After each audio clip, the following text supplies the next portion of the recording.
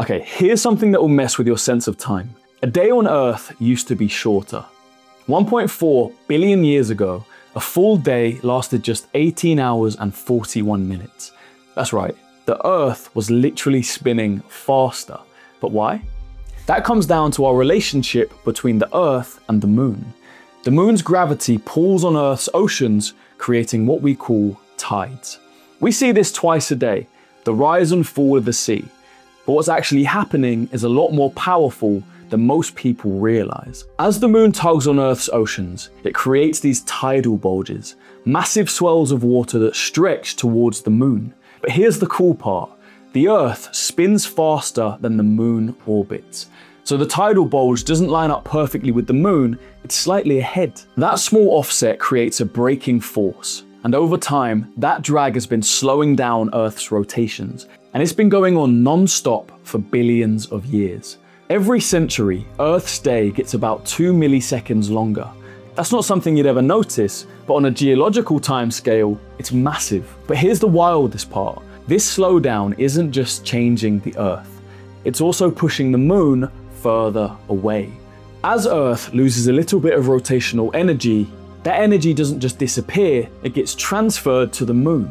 That gives the Moon a tiny push, sending it about 3.8 centimeters further away every year. Today, the Moon orbits us from about 384,000 kilometers out, but back then, it was much closer.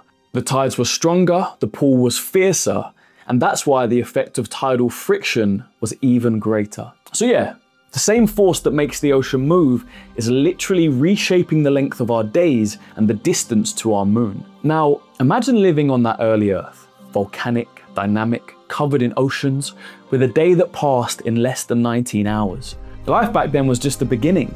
Simple organisms floating in the ocean, completely unaware that their planet was slowly hitting the brakes. So what happens next? If this keeps going, and it will, hundreds of millions of years from now, a day on Earth could last over 30 hours. Our planet will keep slowing, the Moon will keep drifting, and the cosmic dance that began billions of years ago will go on, subtly reshaping time itself. But right now, when you look up at the Moon, it feels so perfect, right?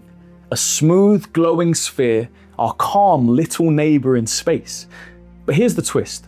The Moon isn't perfectly round. In fact, it's shaped more like a lemon. The birth of the Moon was about 4.5 billion years ago, when the early solar system was complete chaos. Planets crashing, asteroids flying, and then the big one. A planet the size of Mars, we call it Theia, slammed into the young Earth. The collision was so massive, it vaporized chunks of both worlds, launching a ring of molten debris into orbit. And from that fiery mess, the Moon was born. At first, it wasn't the calm grey sphere that we know today.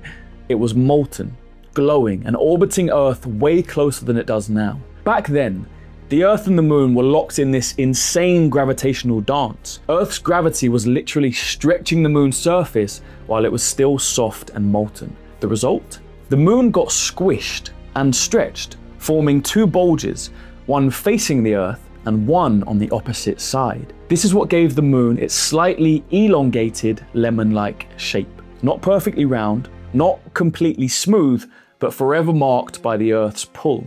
And when the Moon's surface finally cooled and hardened, those bulges, that stretched out shape, was frozen in place. Basically, the Moon solidified mid-stretch. Even now, billions of years later, we can still see that ancient distortion. Scientists even have a name for this permanent stretch. They call it a fossil bulge. It's like a snapshot of the Moon's past, frozen in rock and time. So yeah, the Moon we see now isn't just a rock, it's a fossil, a physical record of an ancient gravitational war. Our Moon is simply incredible, but there's another moon in our solar system which may take the crown. Way out past everything we know, beyond Mars, beyond Jupiter, even beyond the frozen orbits of Uranus, there's a place where cold isn't just a temperature, it's a reality. Orbiting the blue giant Neptune is a moon called Triton, and it's the coldest known object in the entire solar system. Its surface, a staggering -391 degrees Fahrenheit. So cold that even nitrogen, the stuff that makes up most of our air, is frozen solid. At that temperature, atoms barely move. It's a world where motion itself almost stops. Now, you'd think that the reason Triton's so cold is because it's so far from the sun, right? Neptune and its moon are over 4.5 billion kilometers from the sun. By the time sunlight gets there, it's less than 1,000th as strong as it is on Earth. But distance alone doesn't explain why Triton is so cold. Because even with that weak sunlight, there's something else going on. When light hits Triton's surface, it doesn't warm it up, it bounces off. Triton is covered in frozen nitrogen, methane, and carbon dioxide. And these act like mirrors, reflecting about 70% of the sunlight that hits them. That makes Triton one of the most reflective objects in the solar system, which means almost no heat gets absorbed. The result? Perpetual winter. A world that just never thaws. Imagine a landscape where the ground glitters, but the light brings no warmth. It's beautiful, but utterly deadly. Now here's where things get weird. Triton doesn't even belong to Neptune. It's actually moving the wrong way, orbiting in the opposite direction of Neptune's rotation. That tells us that Triton was probably a captured object, a wanderer from the Kuiper belt, the icy region beyond Neptune where comets are born. When Neptune's gravity snagged it billions of years ago, Triton spiraled in, heating up from friction and tidal forces, but that heat didn't last. Once its orbit stabilized, Triton cooled and never warmed again. Today, Triton's interior is silent. No magma, no subsurface ocean like Europa's. Its geological activity died out a long time ago. The little heat it once had, gone. Even its atmosphere is barely there. A whisper of nitrogen gas, thinner than a millionth of Earth's air. That means no insulation, no protection, and any warmth that tries to stay just escapes into the endless cold of space. But Triton isn't completely dead. Every now and then, it exhales. Geysers of nitrogen gas erupt from beneath its crust. Tiny pockets of sunlight warm just enough ice for it to sublimate, turning solid nitrogen straight into gas. The result? Massive plumes shooting kilometers into the sky, only for the gas to freeze and snow back down minutes later.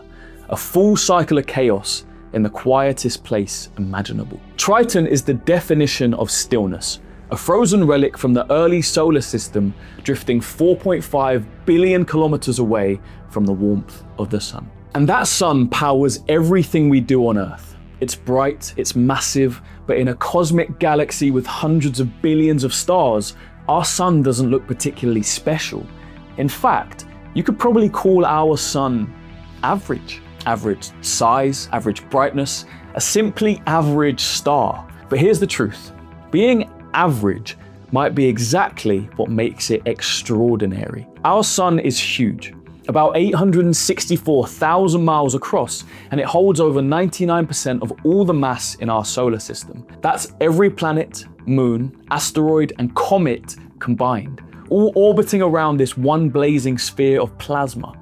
But out there, amongst its fellow stars, it's pretty normal. Scientists classify stars by size, color, and temperature, and our sun sits right in the middle of that chart. It's what's called a G-type main sequence star, or simply a yellow dwarf star. These yellow dwarf stars make up about 7.5% of the Milky Way stars, common enough to not stand out and rare enough to be just a bit special. They burn hydrogen in their cores, just like the sun does, shining steadily for billions of years. If the sun were much larger, it would burn out faster.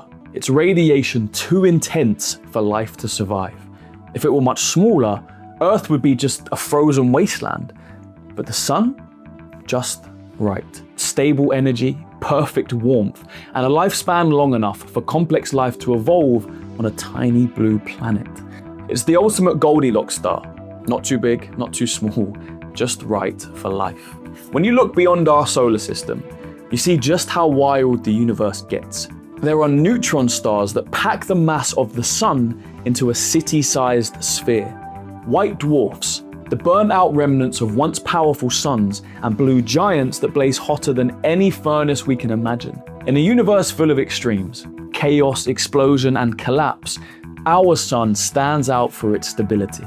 It's not the biggest, the brightest, or the most powerful, but it's exactly what we needed. Amongst the billions of stars, there exists something that breaks almost every law of physics we know. The leftovers from a star's violent death. So dense, so compact, it's beyond human comprehension. This is a neutron star. Just 1 teaspoon of this stuff would weigh more than 1 trillion kilograms. That's like squeezing 1,000 Great Pyramids of Giza into something smaller than a sugar cube. Let's break down how that's even possible. Every neutron star begins its life with destruction. A giant star, at least 8 times the mass of our sun, runs out of fuel. It can't hold itself up anymore, and gravity takes over. The outer layers explode outward in a massive supernova, while the core collapses inward at nearly the speed of light. What's left is a core no wider than a city, about 20 kilometers across, but it still contains twice the mass of the sun. That right there is the birth of a neutron star, one of the most extreme objects in the universe. Normally, atoms are mostly empty space. If an atom were the size of a football stadium, its nucleus would be like a grain of rice in the middle. But in a neutron star, gravity crushes everything, so hard that the atoms themselves collapse. The electrons get squeezed into the protons, fusing together to form neutrons. This process destroys the structure of normal matter. All that's left is a solid ocean of neutrons, packed so tightly that there's no space left at all. Now, imagine you could somehow scoop up a teaspoon of this stuff. That tiny scoop, just a few cubic centimeters, would weigh more than 1 trillion kilograms. That's the same as the weight of every human on Earth times 100. And it would crush through the floor, the building, the planet, straight down through the crust like it's nothing. That's how dense neutron star matter really is. Every neutron in that star is jammed right up against the next. There's no empty space, no atomic shells, nothing but pure nuclear matter. On Earth, even our densest element, osmium, has a density of about 22 grams per cubic centimeter. That's pretty heavy, right? Now, compare that to neutron star matter. 400 million tons per cubic centimeter. That's like trying to fit Mount Everest into a coffee cup. The gravity of a neutron star is so strong, it bends light, literally warping space and time around it. To escape its surface, you'd have to travel at about 100,000 kilometers per second. And that's why this material stays compressed. If you could somehow take it out of that gravity, it would instantly explode outward in a burst of energy. Neutron stars are like cosmic pressure cookers, matter pushed to its absolute limit. Any denser and the neutrons themselves collapse. And that's when you cross the line into something even more extreme, a black hole. So neutron stars are right on the edge of possibility, a balance between existing and collapsing into oblivion. It's the universe saying, this is as far as matter can go before it stops being matter. And the neutron star, it's proof that even death in space can create something truly mind-blowing.